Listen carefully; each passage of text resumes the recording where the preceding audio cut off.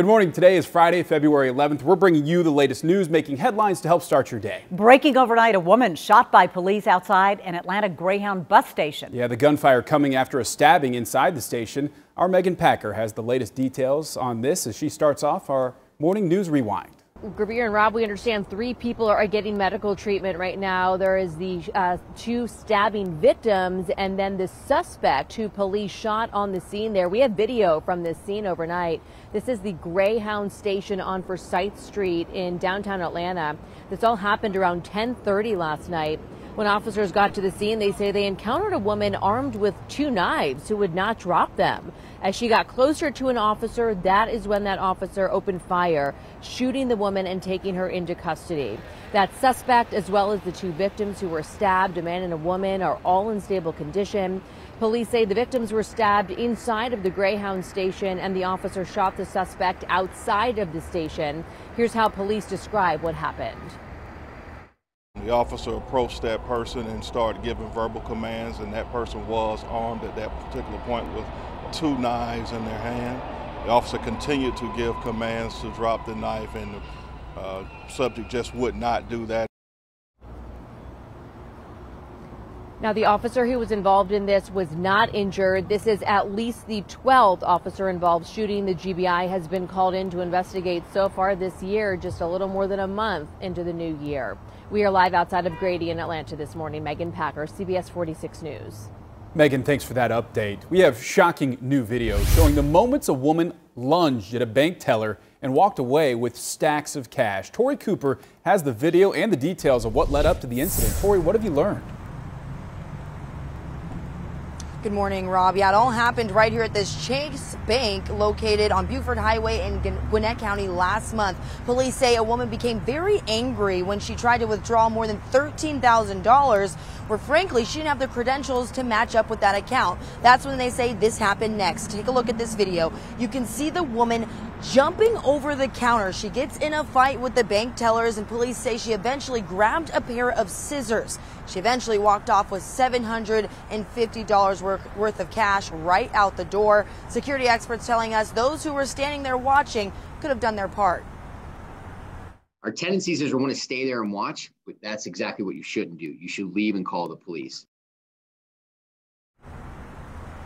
Now, the security experts also say that nothing is worth your life. And obviously, if you are in a situation like that, just always keep that in mind. We're going to continue to track whether or not Gwinnett police are able to track this woman down. And if so, we'll make sure to share it with you right here.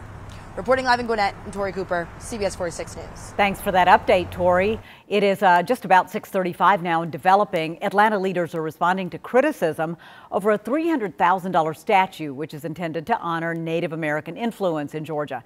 Councilmember Michael Bond spoke with the Muscogee Creek Nation. The tribe is concerned about the design of a statue of Chief Tomochichi. Scholars say he would have likely worn pants and a shirt, not just a pelt around his waist, which they say presents an inaccurate image of Native Americans. These types of conversations are important, and do we wish that they were consulted up front? Of course we do. But is there a positive way that these 2 groups and communities can get together and move forward that works as a win for all parties? I think that's definitely the case as well. Now, the city doesn't technically own the statue yet, but plans were in the works to install the statue at Peace Park. Now at 6:35, we're keeping an eye on today with the stories you need to know. The U.S. State Department is asking Americans in Ukraine to leave the country now because of the increased threat of Russian invasion. Today, Britain's defense secretary is visiting Moscow for talks on easing tensions and to urge the Kremlin to pull back more than 100,000 troops amassed near Ukraine.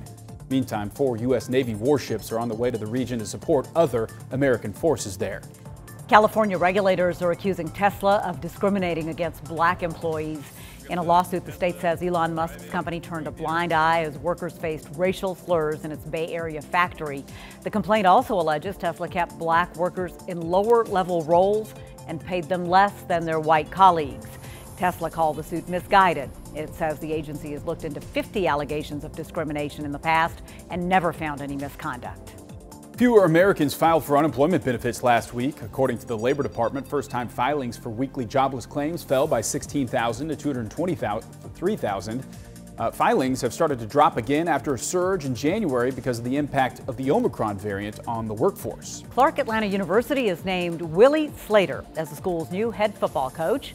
He spent 16 years at Tuskegee and led them to seven conference titles and an HBCU national championship. He was also previously recognized as the National Coach of the Year.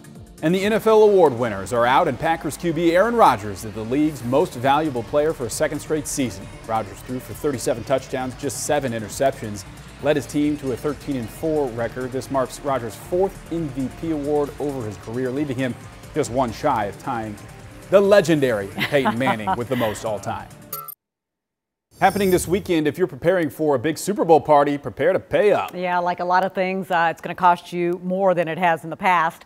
Avocados are up 59% over last year. Not the guac. Yeah, the guacamole is going to cost you more. Some 124 million pounds likely to be sold this week. Americans are also spending 30 cents more a pound on the 1.4 billion chicken wings that'll be eaten during the Super Bowl. And football fans expected to munch on 112 million pounds of chips and other snacks. It's anticipated that we're going to spend 14 to 15% more on our Super Bowl item. As it relates to snacks, they haven't gone up that much. They've gone up about 1 to 2%. Higher prices aren't expected to slow down spending, though, because Super Bowl Sunday is second, get this, only to Thanksgiving when it comes to the amount of food that Americans eat. Well, Apple plans to improve the safety of its AirTags after complaints about unwanted tracking and stalking. The company said the devices will undergo software updates this year to add more safeguards for users.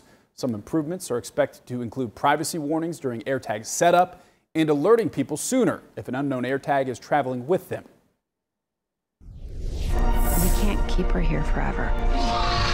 They find her, we're never going to see her again. We got to protect her. That's our job. The whole Jurassic gang's together in the first full trailer for Jurassic World Dominion. It features some familiar faces from the original Jurassic Park film, including Laura Dern, Sam Neill, and Jeff Goldblum. And you might also see some familiar places. Parts of the movie were filmed right here in Atlanta. Since the trailer dropped, it's been viewed more than 8 million times. Jurassic World Dominion hits theaters June 10th. Hard to believe it's been, what, 30 years almost since the original? Yeah. Wow. Thanks for pointing that out. I'm getting older, huh? Yeah. Well, this next story is sure to make you smile. A 5-year-old Alabama boy knowing exactly how he wants to spend Valentine's Day. It wasn't with his girlfriend, but another very special woman in his life. In fact, 5-year-old John Reese Booker asked his Valentine's date in a special way. He prepared a rose and a card that he made himself, all for the teacher's aide in his kindergarten classroom. Miss Deborah Peterson, they've got a real special bond because Miss Peterson helped him adjust after he started kindergarten. He has really bloomed. He just took attached to me, and I've been attached to him ever since. Why'd you pick the Catfish place? Because that's where her favorite place to eat it is at.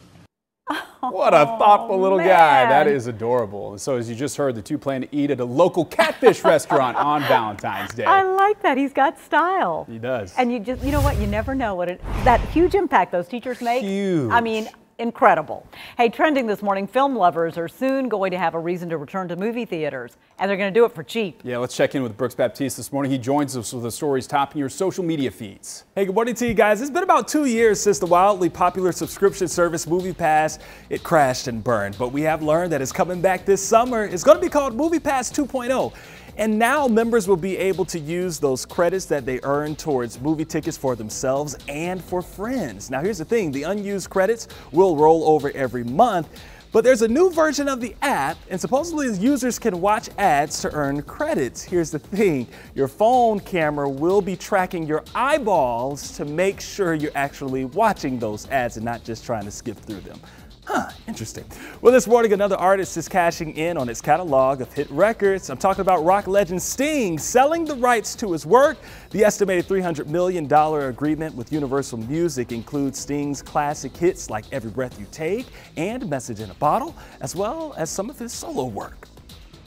Well, as you know, the big game is just days away, and exotic props are a favorite with all fans, allowing you not to just bet on the game, but bet on everything that comes with Sundays. So some of the most popular, and I'm calling them the strangest bets that take place off the field, people are betting on the length of the national anthem, They're betting on the color of the Gatorade bath given to the winning coach. And then they're also betting on which brand will air the first commercial. All right, if I had to guess on the brand, I'm going with either Doritos or Budweiser. Budweiser. Clydesdale's going to be kind of at the front. That's for probably sure. a safe bet.